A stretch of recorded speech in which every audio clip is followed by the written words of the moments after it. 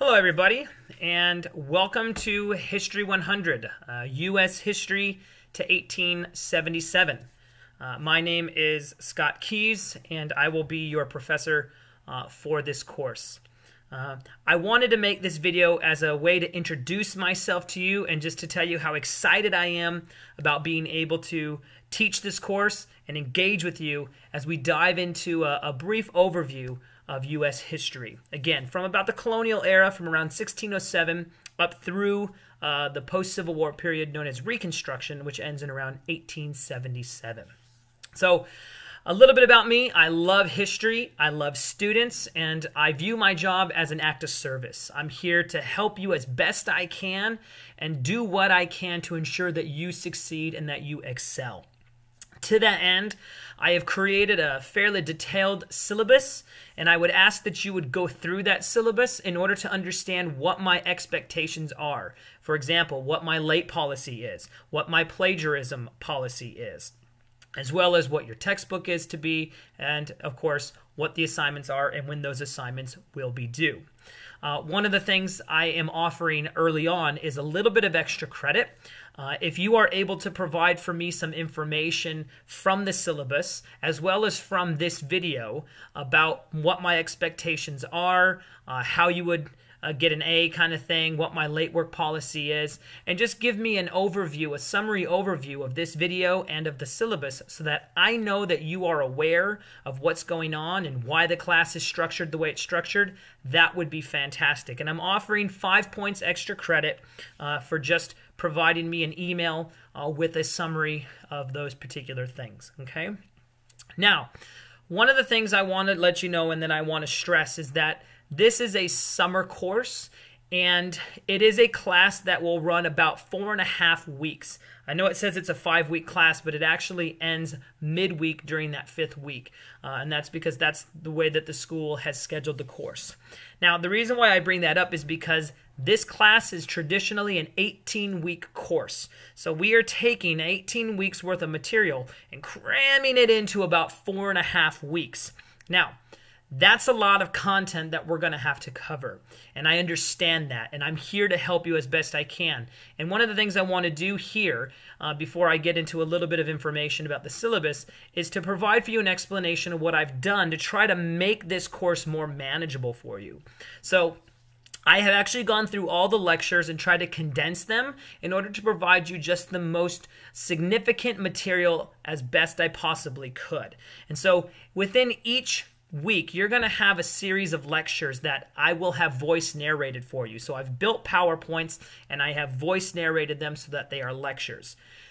These lectures range between about 30 to 50 minutes depending upon the content. And then each week you will have to listen to about 2 or 3 of these in addition to some films. Now, each film represents an additional lecture that I chose not to make you listen to because those lectures are incredibly long. And so I'm providing you the most concrete information within a range of about 12 to 15 minutes. Okay? One of the things I have tried to do is just help you have the most concise information as possible. And another way I've done that is your textbook.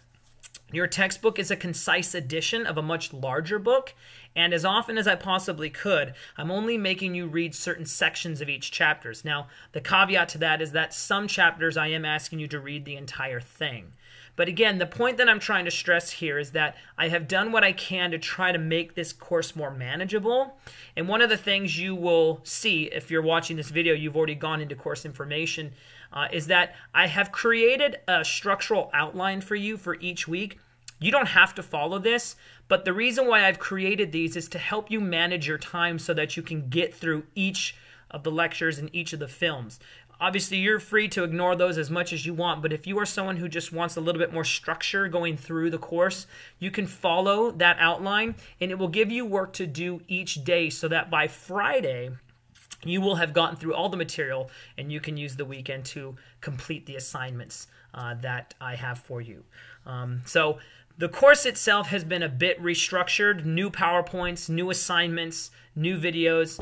I largely rely on Crash Course History, which is made by John Green and a number of others who are his production team, but they are very sound, historically accurate, and so I'm using them as a means to be able to provide for you additional information that would otherwise have to be done in a much larger, longer lecture. So there's a little bit of my methodology and why I chose to do what I did.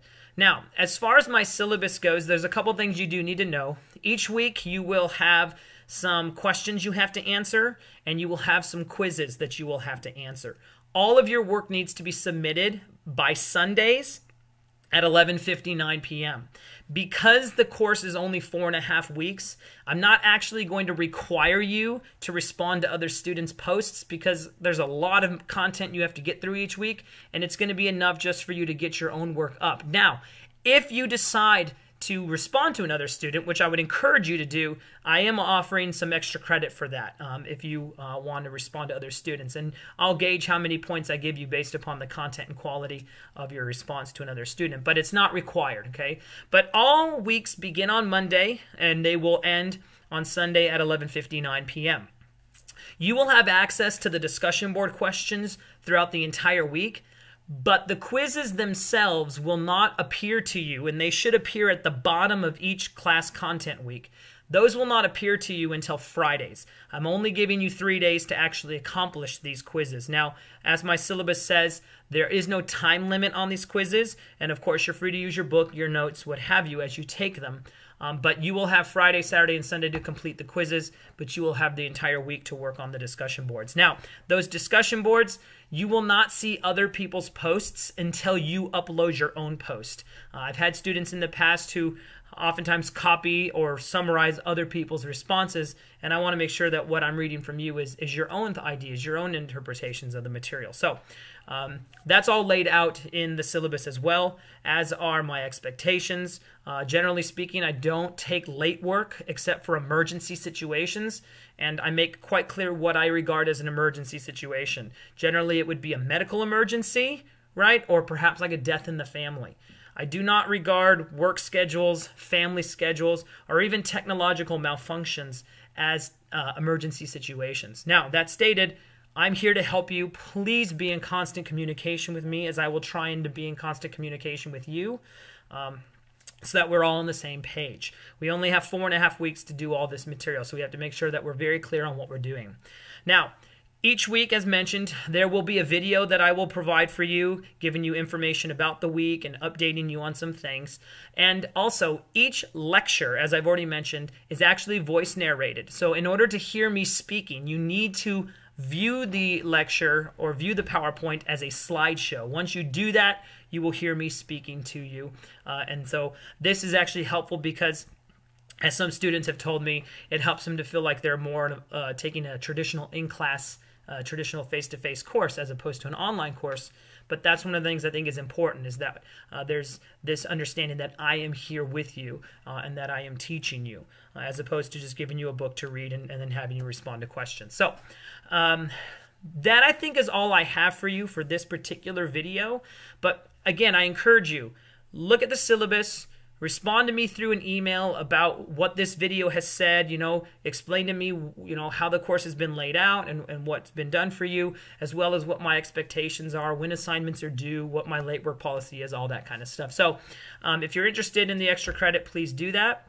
Otherwise, as I always do, and as I end every lecture and every video, I will say to you, go in peace, be warm and filled, may the force be with you, and live long and prosper. All right, guys, have a great week.